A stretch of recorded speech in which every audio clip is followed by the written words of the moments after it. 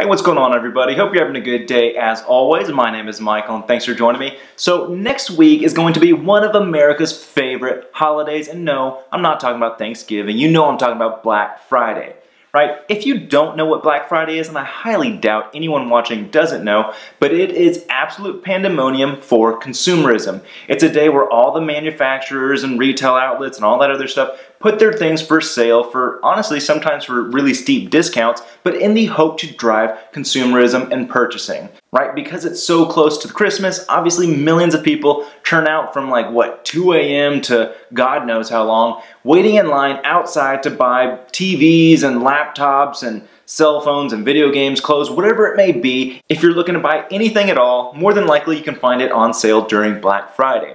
Now, I don't want this video to be kind of viewed as a judgment or a criticism video for those that participate in Black Friday. Instead, what I want to do is just have a conversation about, really, to me, what it reflects as far as our society goes and how it affects me personally and possibly could affect you, and instead just have a conversation and determining, is this really worth it, and what does this say about us?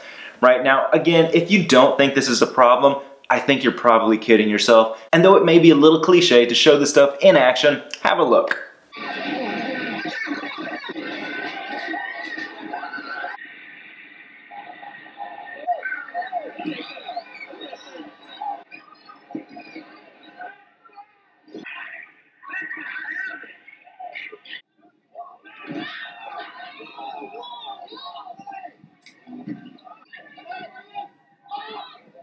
Now look, I do understand that this is not the case for everybody. Not everyone goes out and tramples people or stabs someone or steals something from a little girl because they'd rather have the discount. I know that's not everyone, and it's probably not you either. But what I do think is this reflects something that's just kind of wrong with us, right? You know, I'm not above it. I've totally participated in a Black Friday in the past. I was, I think my young 20s, I didn't have a TV for my apartment, and I totally waited out in line at 4 a.m. at a Target to go buy a crappy Westinghouse TV that I ultimately returned anyway. So again, I'm not above this. I'm not criticizing you. I 100% understand the appeal of a good deal and saving money, right? But what I do want to think about is, why do we do this, right? Why are we really ultimately going out and waiting in lines to go buy something, right? And more than likely, it's not because it's some deal that you absolutely cannot pass up. Let's look at it this way, okay? You may think that you're saving money on whatever it is that you're buying, right? Let's take a TV, for example, because that always seems to be popular. Let's say that there's a TV for sale, right? It normally lists for $500, there's $150 off, and you decide to buy it because, hell, why would you not want to save $150? And even though it did cost you less than what it originally goes for, you should really ask yourself, did you save money? And the answer is no. Obviously, you didn't save money. You just spent less money than you normally would, but ultimately you still lost $350.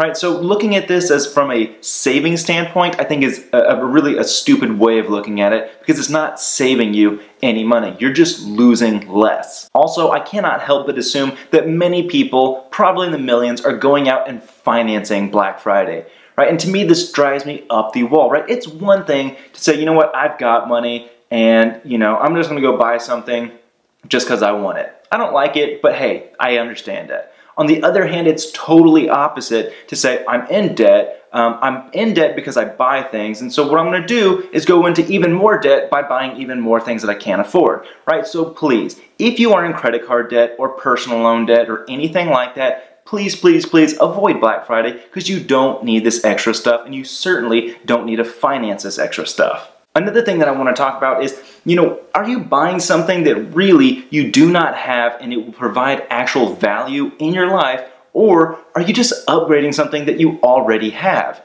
right? I honestly think that my TV, I think it's a 2010, it's a plasma, and it might not even be 1080, right? I think it might be 720p, right? And even though I would love to have some new fancy Sony 4K TV, that TV works just fine. It's really going on strong, and the last thing I need to do is waste money on a new TV that probably isn't going to be that much different than what I already have. So again, are you buying something that you really don't have and it's going to add value to your life? Or instead, are you just looking to upgrade something that already functions perfectly fine? The last thing that I would want to ask is if you happen to have participated in, let's say, last year's Black Friday or, multiple Black Fridays over the years, like whatever you bought, did it radically improve your life or your family's life?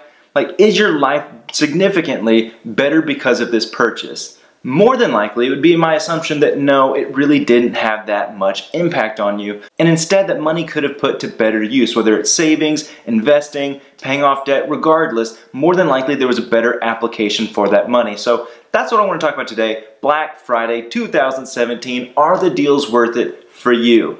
Personally, I will not be there, but again, I've made the mistakes in the past. So are you going to be out there at 2 o'clock, 3 o'clock, 4 o'clock, waiting in line in the cold weather, hopefully not waiting to stab someone for that TV, but regardless, are you going to be there? And if so, why is it worth it to you? But that's what I want to talk about today. Please don't forget to like, subscribe, comment, share. You know what to do, but take care. Have a good one. I'll see you next time. Hey guys, I know I just said this stuff, but let me say it again. Thank you so much for watching this video. I appreciate all the support that you guys give me. And to support you, here's 2 more videos that I've made in the past in case you haven't seen them. Don't forget to share these with your friends and family so we can help all the people achieve their financial goals. Likewise, if there's anything that you would want to see made that you haven't seen thus far, definitely don't hesitate to let me know. But thanks again, take care, and have a good day.